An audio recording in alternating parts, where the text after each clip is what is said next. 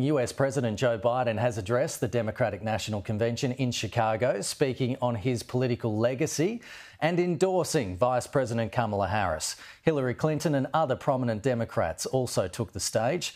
Ms. Clinton saying the US was close to breaking the glass ceiling. Today, former President Barack Obama will headline the convention, where he is set to deliver a forceful affirmation for Ms. Harris. It was Ashley Biden who ushered her father, the American president, into the convention that he had so bitterly believed should have been his crowning moment. It was always going to be emotional for the Bidens, for the Democratic Party, and so it was. To chants of "We Love Joe" that went on for 4 minutes,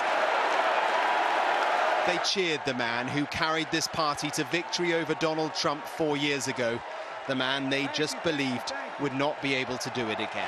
I made a lot of mistakes in my career, but I gave my best to you. For 50 years, like many of you, I've given my heart and soul to our nation.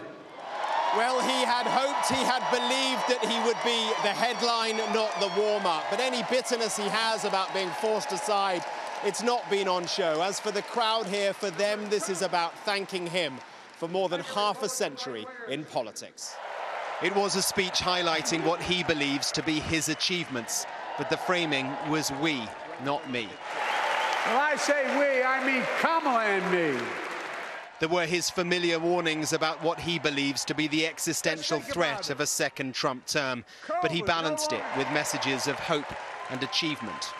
MAGA Republicans found out the power of women in 2022. And Donald Trump is going to find out the power of women in 2024.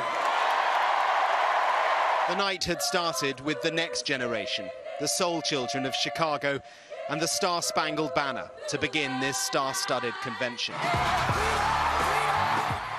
It's hard to believe that all of this, those new faces, new energy, has all come together in a few short weeks.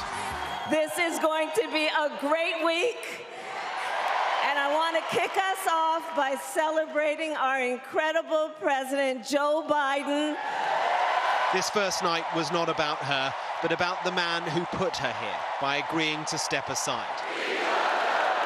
And those who were instrumental in that push, like Nancy Pelosi, were here now to salute President Biden for passing the baton. But before he would speak, the person who couldn't manage what Kamala Harris thinks she now can, Hillary Clinton. She cracked that glass ceiling, and to roars, she said now is the moment to break it.